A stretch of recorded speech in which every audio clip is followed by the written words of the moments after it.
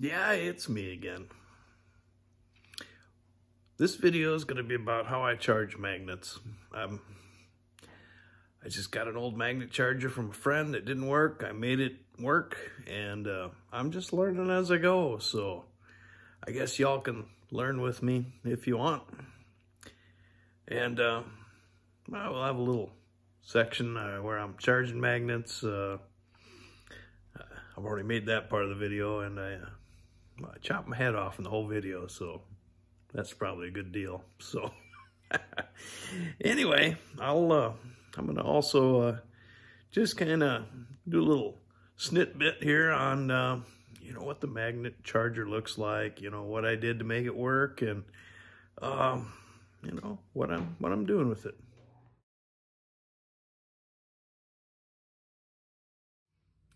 So this here is my magnet charger.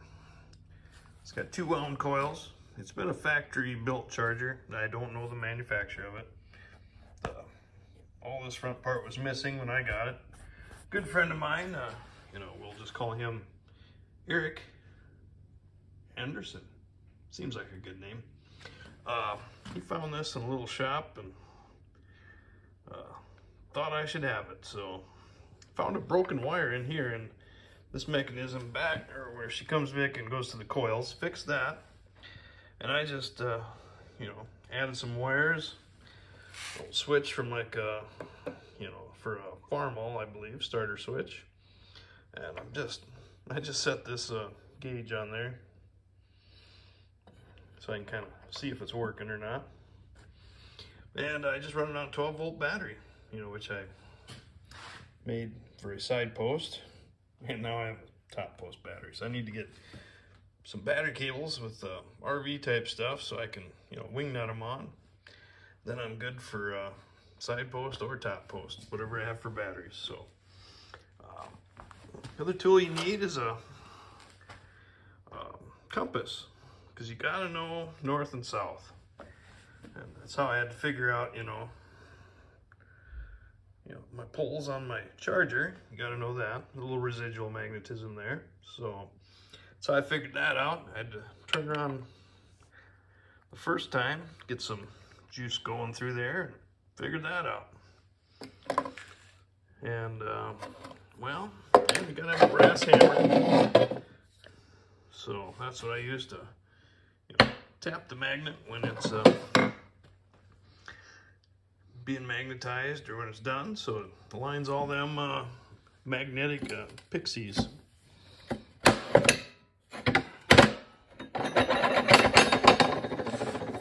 Same way going with the magnet itself. You got to figure out your poles. So some of them are marked, most of them aren't. I mean, right there, that's your north side, and that's your south. So when you charge it, you got to take the north side and put it on the south side, because opposites attract in the magnetic world. So now that it's on there, yeah, I just push my button for about 3 seconds, and then you can see she's drawing some amps. And I really don't know if you're supposed to hit it before, after, you know. So I'm just learning, just like everybody else.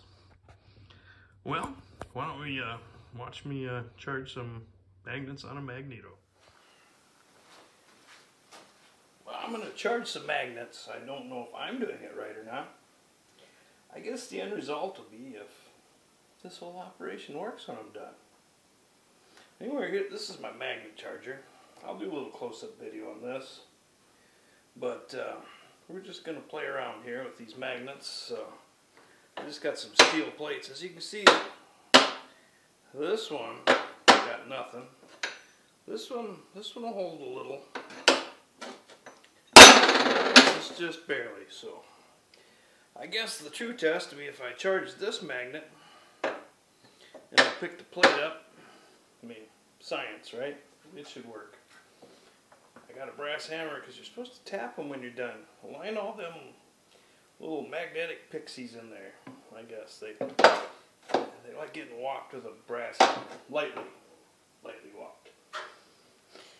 I've already got my poles figured out on my magnet charger. This is south and this is north, so you can't charge like poles. I can't put the south side of the magnet on the south side. It's got to be dissimilar sides. So I use my magnet, or my magnet with the compass to figure out, you know, what we got going on here. This is south.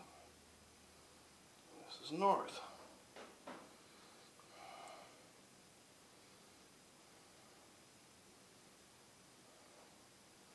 Yep, this is south.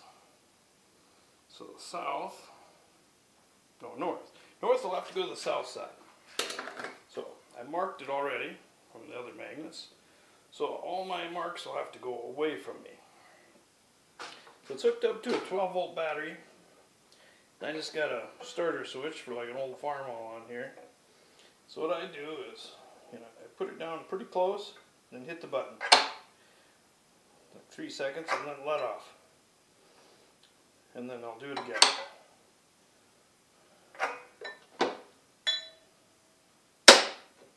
And voila! Picks up the magnet. So I must have accomplished something there. What? I don't know. I'll probably go through each one of these three times just to overdo it. I don't think you can overdo it. It just gets so much and that's it. So the marks are that way away, but I will double check to make sure that's the north. So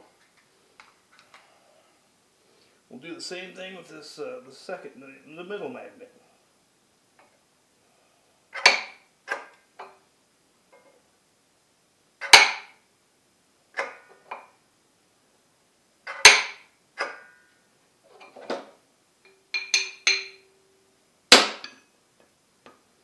That one definitely holds better too.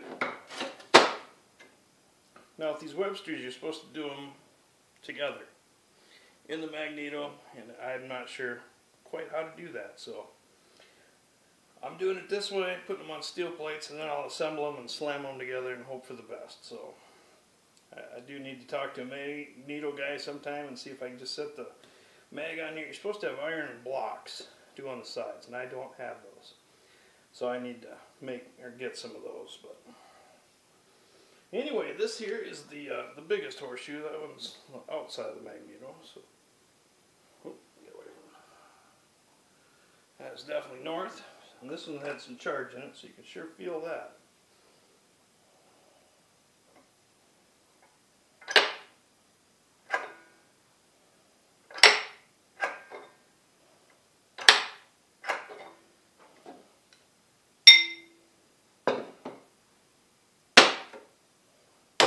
That one held pretty good before. This little guy, he's still got some iron to him.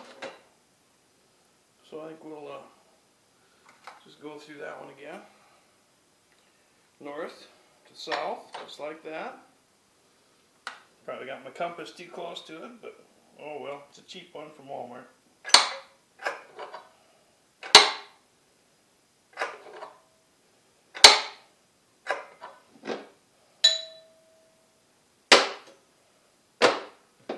Well, we'll do them all one more time.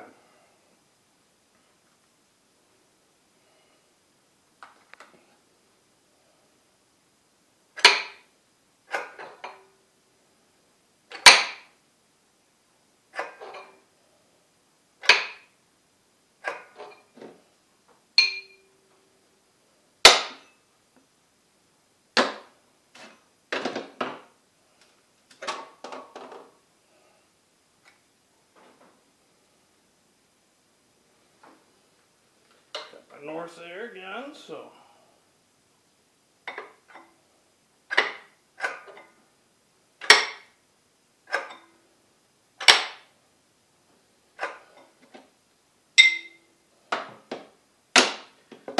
I'm going to let them sit here for a little bit and see if they actually hold magnetism or not.